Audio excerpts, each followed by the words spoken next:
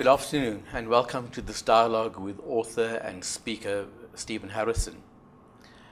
Stephen's lifelong passion has been the curiosity about the human potential and exploring it within the context of what we truly are as human beings, and how do we embody this in a rather conflicted, fragmented world. So in this dialogue, we hope to explore what we've just done by way of a workshop, to reflect on it and see what emerges out of that in terms of further themes and explorations. So Stephen, what's your reflection on the workshop that we've just done? What was your sense of it? Well, in that workshop, we attempted to construct a kind of experiment in the space itself, which is to say, I, as the speaker, attempted to deconstruct myself in that role and to open up the space, much like a teacher might in a classroom, to try to evoke a more inclusive participation. And there was some noticeable resistance to that, both in the invite to move the chairs around in the space, which sort of became half a circle and half of an auditorium setting, and it just got stuck there. Like, it couldn't really become an inclusive space, and it couldn't really become a lecture space. But I also noticed a kind of resistance both in myself and in the participants in not going deeper than the academic structure that we were all in. And this was interesting to me, that even in a space where the design of it was to go as deep as possible, there was a self-limitation to that. So you're saying that, and this was observable, that you invited us to look into the space, to look into our roles there, and to deconstruct it, configure it in any way we wanted to. But it became, I suppose, to just define the word academic in the sense of many of the teachers in the room talking about, so how do I make this contact with my students, my learners?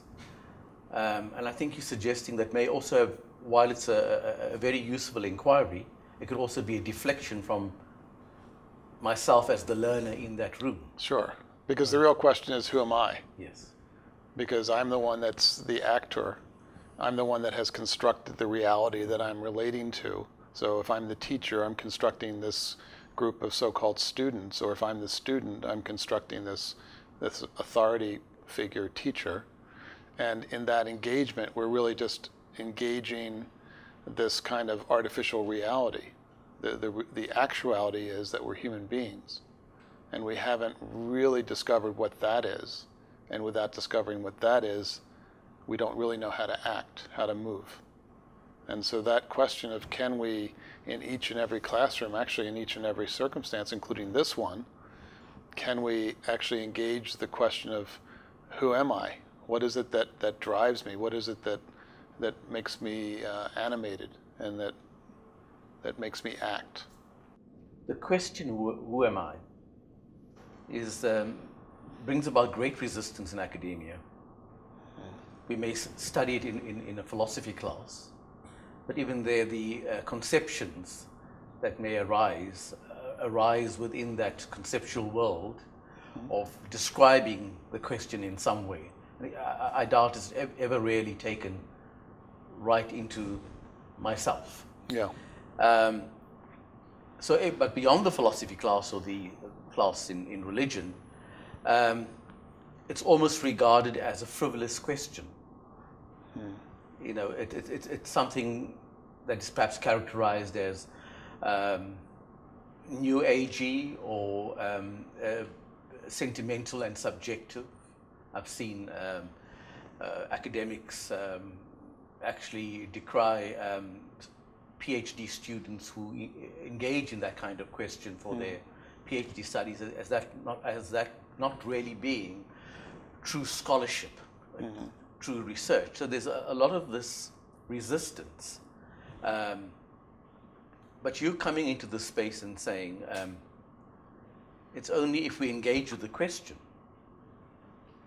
not necessarily get an answer by way of finality, can there be a true engagement with learning, deep learning, an engagement with a deep movement of creativity. Yeah.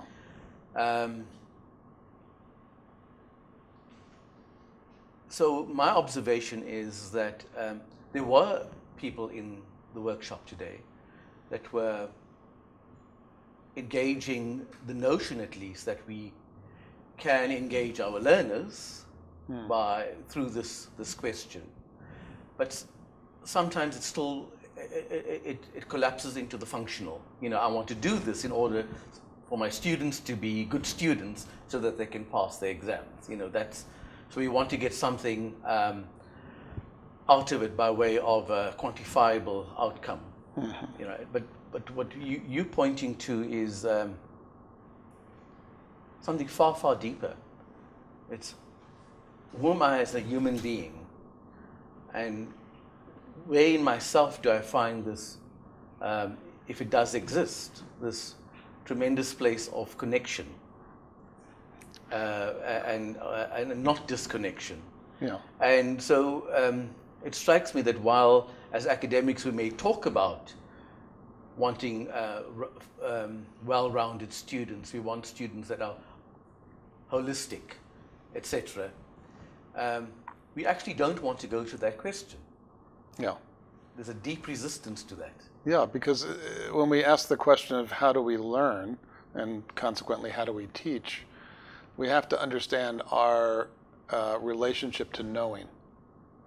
And what is the relationship to knowing something?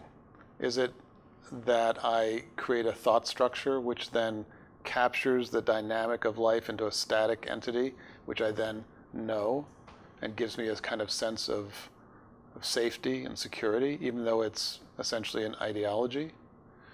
Or is there a kind of knowing which is not related to keeping something fixed? And so this question of how we construct knowledge, how we relate to the thoughts which arise in the field of our awareness, seems to me to be more fundamental than the question of teaching and learning itself. It reminds me of the Hindu tradition, where we have the word Vedanta, which means the end of knowledge. Of course, that has been romanticized now. Very often assume that we've got to master a body of knowledge and then you are spiritually enlightened. But I think it was Krishnamurti who pointed this out to some scholar, that actually it means the end of knowledge. Willing to put that aside to enter into this very dynamic movement of unknowing, and perhaps it's a movement of unknowing and knowing arising in a dynamic, creative way over which we have no control really, but it's very, very threatening and terrifying, especially for a production system which is the academy, where everything has got to be known. And even in the sciences, you find there's great resistances to new knowledge. And they have immense turf wars. They can last decades. Well, this resistance to new knowledge is exactly the challenge, because when I know something, then there's security in that. Now, how do I become available to something which is new? How do I become available to something which is unknown? So this is the resistance to creativity. To create is to move into something which is unknown. And of course, this generates a kind of fear. Yet this is the thing that animates, a human life. If you take away creativity, you take away the movement from the known to the unknown, you really take away the human life.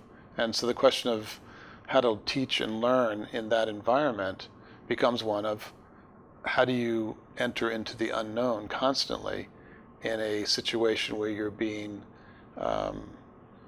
given the known over and over again? You're asked to learn the known. So I think what we were trying to get to in this seminar was how to open up the space of the classroom so that it's constantly engaging in something which is new and fresh. Well, that requires the teacher to let go of being a teacher, the student to let go of being a student, because these are just roles. These are things we know. We know how to act. As a student, I know that you're in power. As a teacher, I know what to do in order to get the grade, to get the certificate. As a teacher, obviously, you know what to do.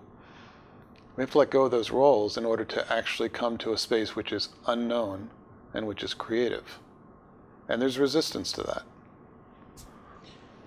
I also think you're not suggesting that we have to arrive at some kind of ideal learning configuration, just in terms of, say, the classroom setting.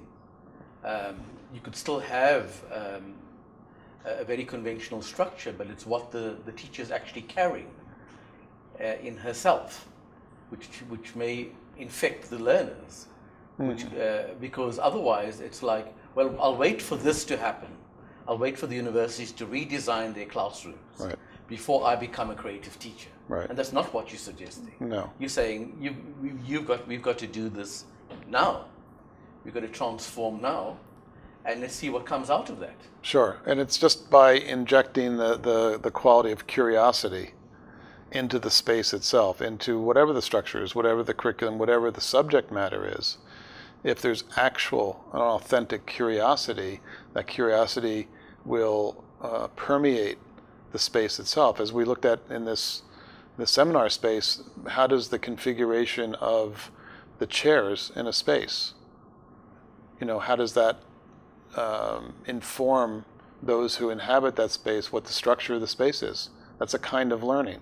If we have it set up auditorium style, I'm the speaker, those sitting in the chairs are the consumers, that informs us. That's the learning that takes place. If you make that into a circle, that's different. And one of the challenges was individuals said, well, what about these classes of 200 or 300 people? Yes. Well, that's the question for the class. This is the curiosity. How can we structure or restructure the architecture of the classroom so that it actually facilitates the curiosity and the creativity that we know we need as human beings? Yeah. What I did find of interest is that you were facing largely, I think,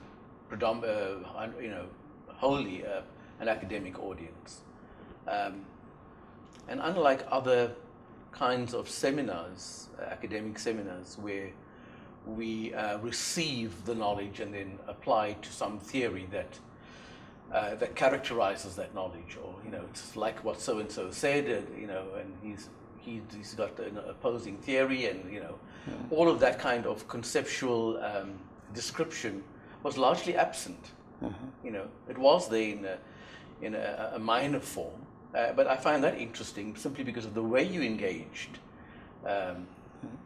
with the group. So it's about bypassing, in a sense, the intellectual mind, not making it redundant. Sure.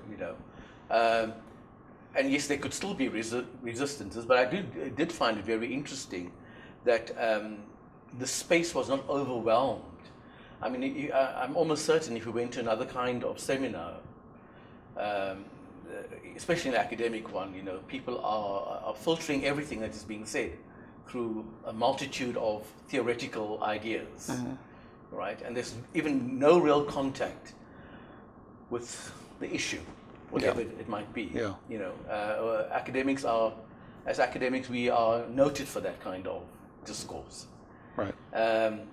And so there was something, though, even though there may have been resistance, there was an engagement with this, in that space beyond concept. Perhaps not totally, but to use your word, at a sensate level. So that takes me to another point which hasn't come up yet in our dialogues that we've had, and this is the workshop was the second one, and that is there is a good reason, and correct me if I'm wrong, there's a good reason to put attention to the sensate, because we are overlooking all the time that this reality that is being constructed is exactly that. Mm.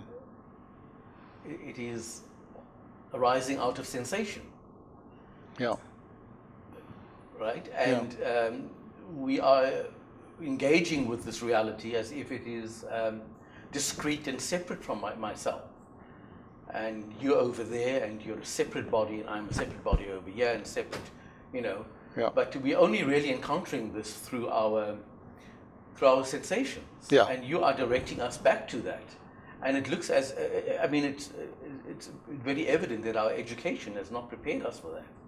It's prepared us through a paradigm of describing the world that's very different to what you're pointing out. Yeah, look at what we're even doing now. Okay, you and I are talking, and we're using concepts and words, and we're conveying something.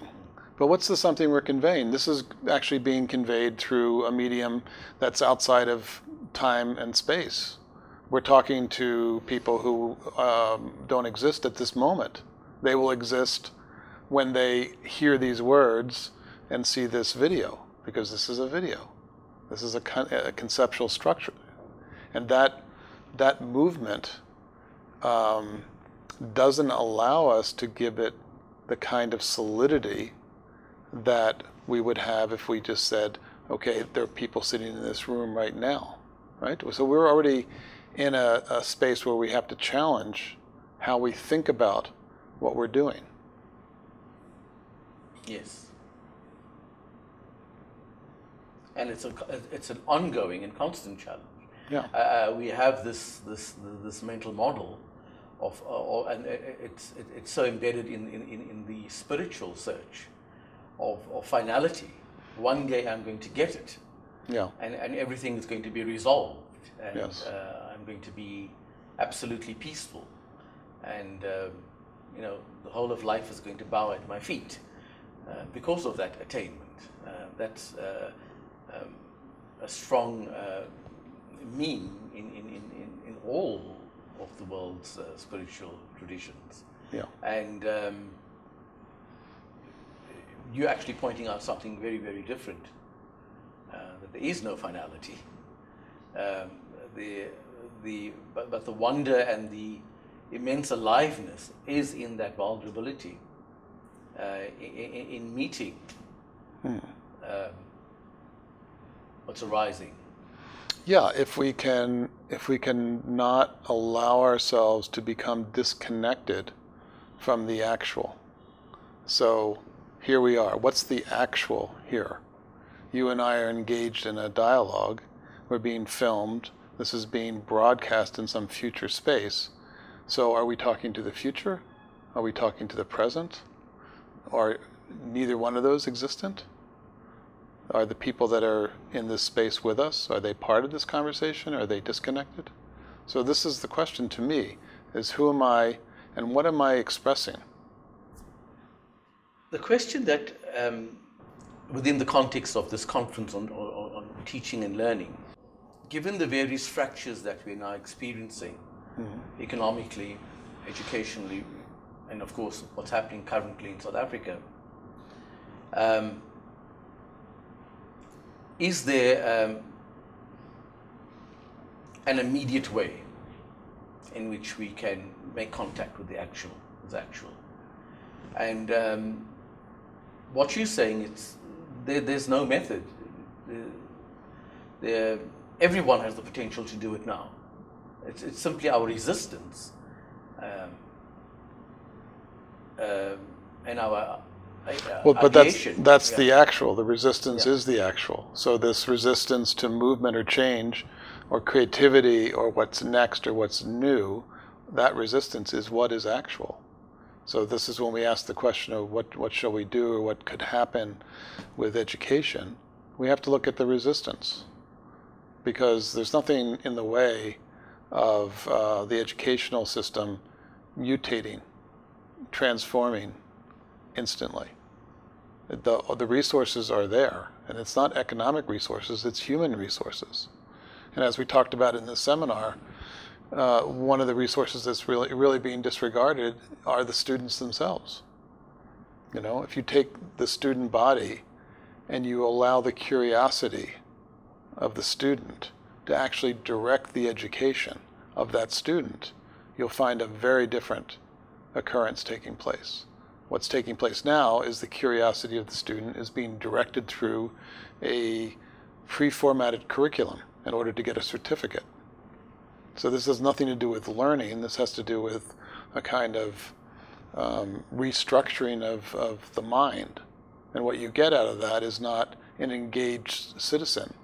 In a creative society, you get individuals who have capitulated in order to get by. So that transformation is totally available because you have human beings who have innate curiosity. Every human being has innate curiosity. So Stephen, one of the participants was kind of bringing about an objection to what you were proposing, that, you know, students want a certificate. They are going to be really upset with teachers that want to engage in this self-reflection and this deep learning and, you know, all of that. And they're simply going to get the teacher fired or, you know, become disengaged. But if we use the actual seminar itself as a model, there were very few that actually left and showed disinterest. There was, even though it may not have gone way down in terms of the experiment of really, really deep learning and touching something that really explodes into something new, there was a curiosity generated. And so that demonstrates that someone who carries this curiosity, somehow the field that we all are embedded in holds that. And I think that's what you're saying, that if we just took the risk of bringing this into whatever space it is, no matter how it is configured architecturally. Well, see, this goes to the question of what the individual is. This gets a little esoteric, but you know, the arising of thought, which has with it the intended idea that there's a me.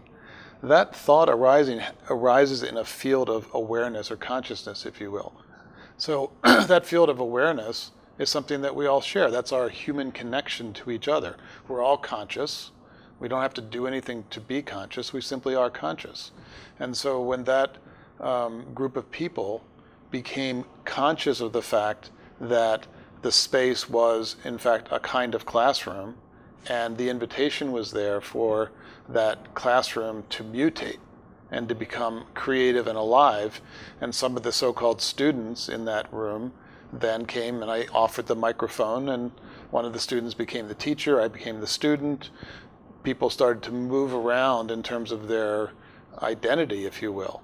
Well, that's the arising of form out of the field of consciousness. Once the room felt connected to each other, that connection was felt, then there was the possibility of something new arising, because basically that was what the result of that connection was.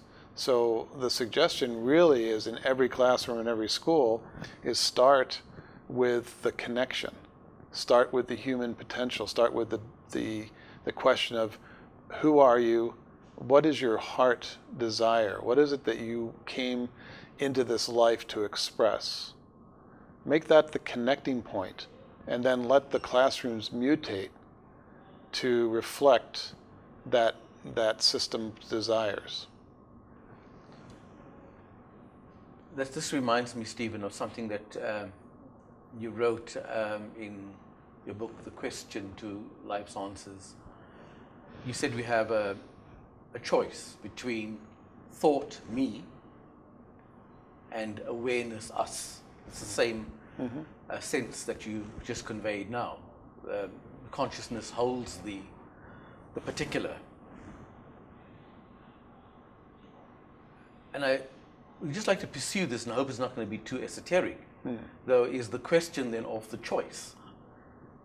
You know, there's the neuroscientific findings now that actually we have very little choice. So somebody encounters this statement by you, you know, your choice between thought, me, and awareness, us, and says, but actually, it'll either happen when it happens, or it won't happen because you have no choice to begin with. How would you respond to that? Well, I would ask the question, where do you locate yourself? So if you locate yourself in the thought of yourself, the idea of yourself, you know, the collection of conditioning and the things that you've learned from your parents and your school, that bundle that I call me, if you locate yourself there, no, there's no choice at all, because all that's happening is the arising of that conditioning. So it's already, you know, preset, if you will. But if you locate yourself in the field of consciousness itself, which I would call human relatedness, so now you're in a different place, and that space, that energy, if you will, is what is choosing. It's what is creating. We saw that very clearly in this seminar space. Once we connected to that field, and all of us felt that connection, then the space became creative. Without that, it would have been, well, I don't know what it would have been, because it didn't happen. But the sense of, or the question of where one is located, whether I'm located here or there, still implies some kind of choice. That would be the retort, the logical retort. No, I'm not suggesting a choice there at all. I'm suggesting ask yourself, where are you located? So just ask the question. Yeah, am I located in a separate being that's trying to struggle with everybody else on the planet to survive? Is that where I am, actually? Or am I located in an interrelated space in which I do care about you, and you do care about me, and what happens to the people in this room, in this city, in this world are part and parcel of who I am. So that's a question to ask. It's not a choice to make, it's a question to ask. Okay, so let's assume I ask this question. Yeah. I've just come to your talk, and I hear this for the first time, and I ask the question, where am I located? And I find that I'm located in this bundle of thoughts. Yeah. This sense of me. Yeah. Well, what's observing that to be able to say that you're in that bundle? Yeah. So when you say I'm in the bundle, well, yeah, you're in the bundle because you're observing it, but what's observing it? So you're immediately out of it. You're immediately out of it. Yeah. Once you see it, you're out of it. You're in consciousness, you're in awareness, which is where we all are. Yeah. So all you have to do is ask that question to see that you're already located in an interconnected space. And that is a different set of questions than the assumption that I'm a separate self struggling to survive. Now the question is a very different one, which is, what is the expression of the interconnected space? How does it actually change the fabric of life? How does it change the forms that arise? How does it change how I live? Stephen, I feel in my body this is a good place to stop.